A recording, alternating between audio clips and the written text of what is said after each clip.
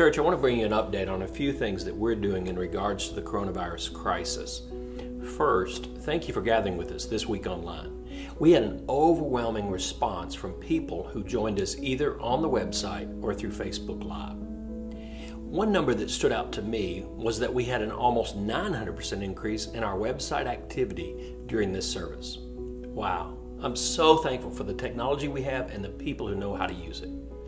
Second, I want to go ahead and give you notice that we will be online again this coming Sunday. I just listened to the President's update, and this situation may get worse before it gets better. They are making strong recommendations over the next 15 days to limit gathering sizes to no more than 10 people. While they are not mandating anything at this point, they really believe this is necessary to keep more serious spread of the virus from happening, and we want to be good community partners in this.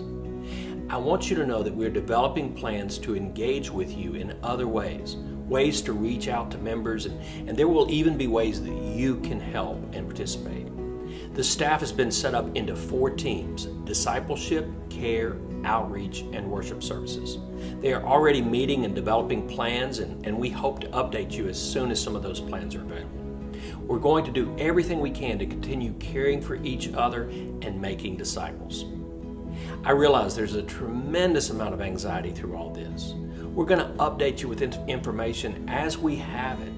We also want to hear from you. If you have questions, thoughts, or prayer requests, you can submit prayer requests online or on our website. We're adding a button to the website to submit questions or concerns, and you can also email us at info@fbct.org. Please know there are lots of moving parts here. We're dealing with this as all of us are, responding as things unfold. Please be patient with us and give us your prayers. Church, this is a time when we have our best ability to actually be the church. You don't need our permission to call, text, or write notes to people. Care for those you know. Bible study leaders, I'm confident, will reach out to their individual classes.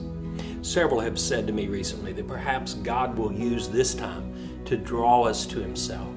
Let's pray that perhaps even revival or a spiritual awakening could occur through this. I've already heard stories of people who haven't been in church in years who checked out our online services yesterday. People are looking for answers and for hope, and we happen to know hope. His name is Jesus. Please be faithful to engage online, watch the services, and please continue to give faithfully. You can give online or mail in your tithe. Your staff is fully functioning, and when this is over, we need to be ready for what God will want to do then. May God bless you this week, and I'll continue to update you as we have more information. God bless you.